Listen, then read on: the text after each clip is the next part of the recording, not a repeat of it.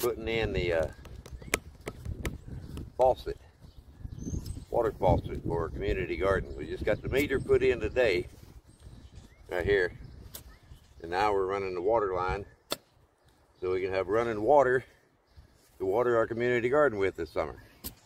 That's what we're working on right now.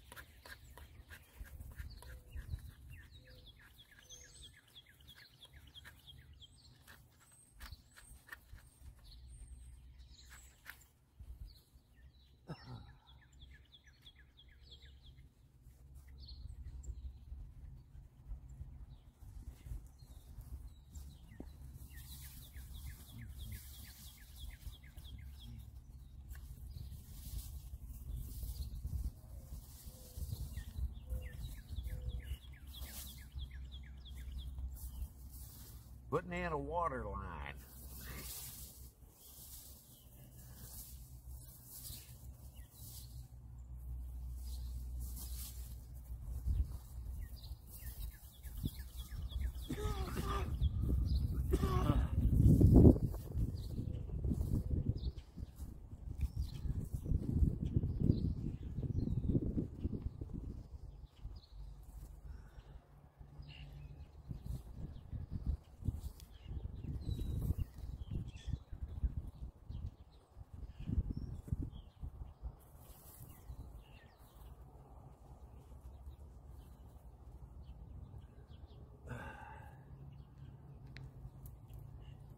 How far out do you want it? You gotta dig a trench from there right here, a little bit past that. Oh, right there.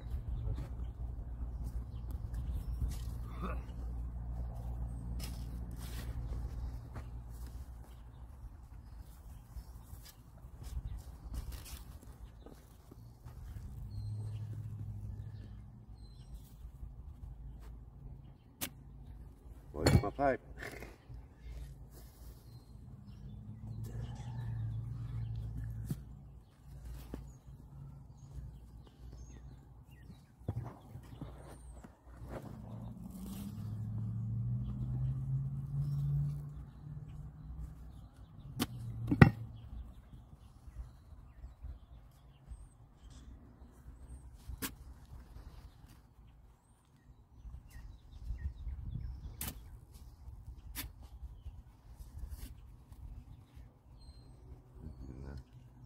We gotta go up. As thick as this is.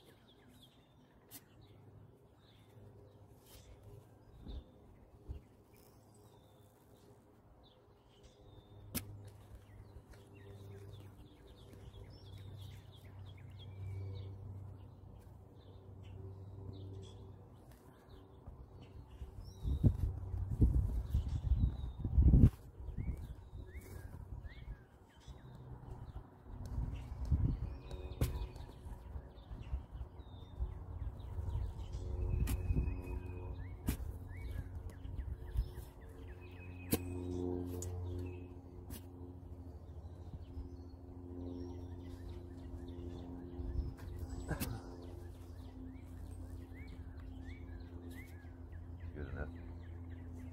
I mean, that's deep enough. Okay, I was like, what? You ain't anywhere near your mark.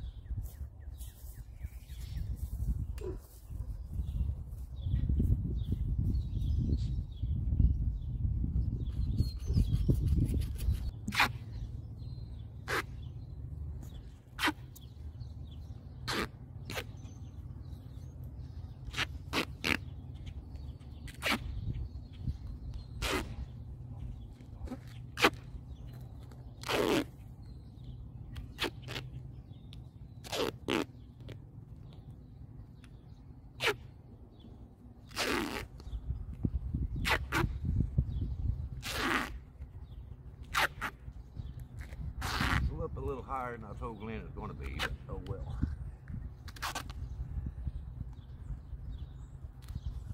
It'll work either way.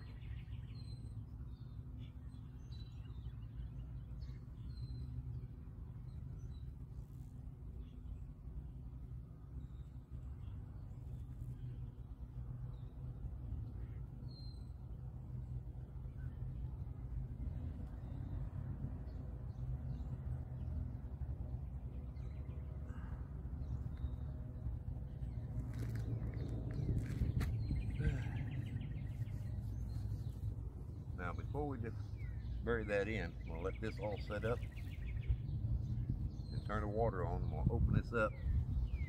Let's see. And then I'll close it off and see if it's sucking holes. Yeah.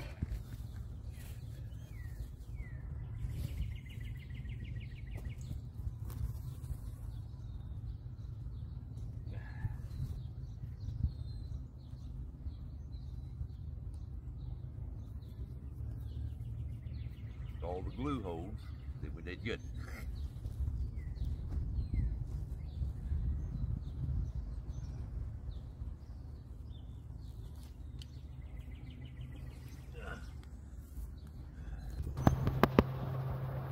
So we've made it to this point. We now have irrigation piping running horizontally and long ways across the garden. Now, we ain't got it hooked up just yet, but we are getting there. Next thing we got to do is get the pipes to come up from the tees, and it's going to curve over into the garden beds. On the long beds on the sides, where we have the T-junctions, the four ways, this is going to run over in underneath the landscape timbers, and then it's going to have a pipe coming up, teeing off in both ways, sending water all the way down. Okay, so at the tops of the stems coming out of each pipe, of each T-junction, I'm going to put an elbow that's going to go over into the beds. But before I can put the elbow on, I'm going to have to cut the stems to length based on where the landscape timbers will be in front of them. But before I can do all of that work down the entire line, I am having to dig out underneath the pipe and get it to depth.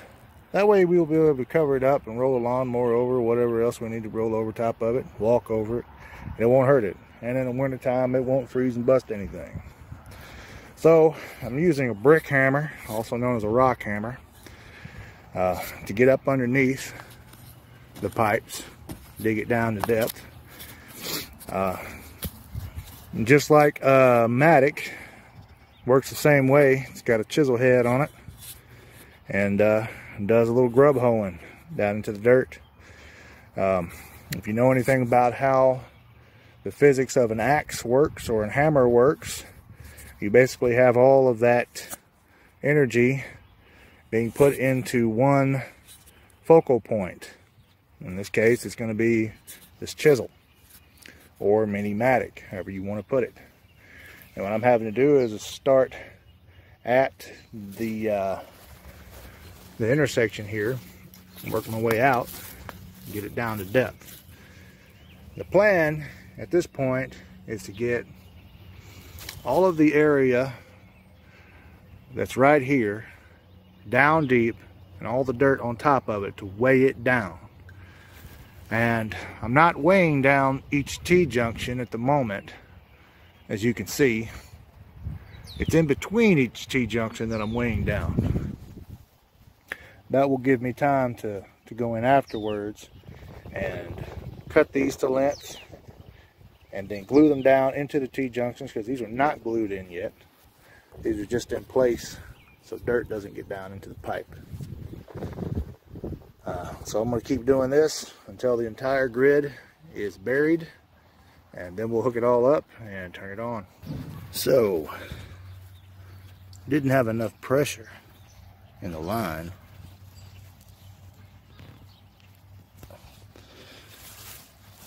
for all the water to come out through the irrigation system. So what we decided to do was to get these little slip-on caps. We did a little hole in them so the water can just shoot out. Okay, so it's time to see if our plan worked. Go ahead and turn this on.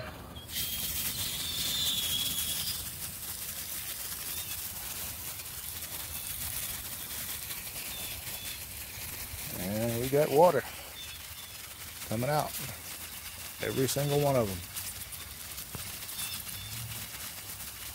Awesome. I only drilled a very small hole in each one of the caps just to see if the irrigation system will work with the back pressure. And now that I know that it works, I got to go through each one of these and go the next size up and drill bit. So that way just a little bit more pressure will escape. Thanks to the kind folks that donated and volunteered their time to our cause, our community garden is fully operational. We have our water meter put in and all of our irrigation line installed. We just got a couple of really good rains that came through, so it's actually not necessary to water the garden today. But for the video, we wanted to show you how everything is working. Now the water pressure isn't at full capacity. There's no need. In fact, when we turn it up all the way, it actually beats the plants up.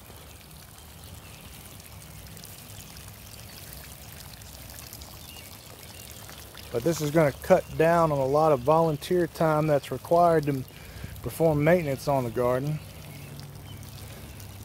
which means we can do a lot of things around the church otherwise.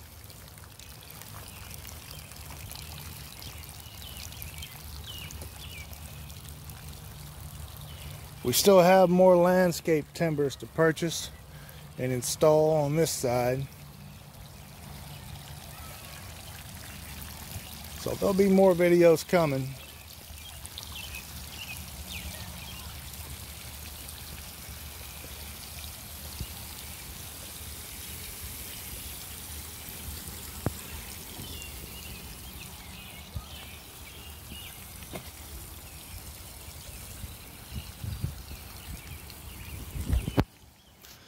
If you haven't done so already, go ahead and hit that subscribe button and click that little notification bell so you don't miss any of the videos coming out.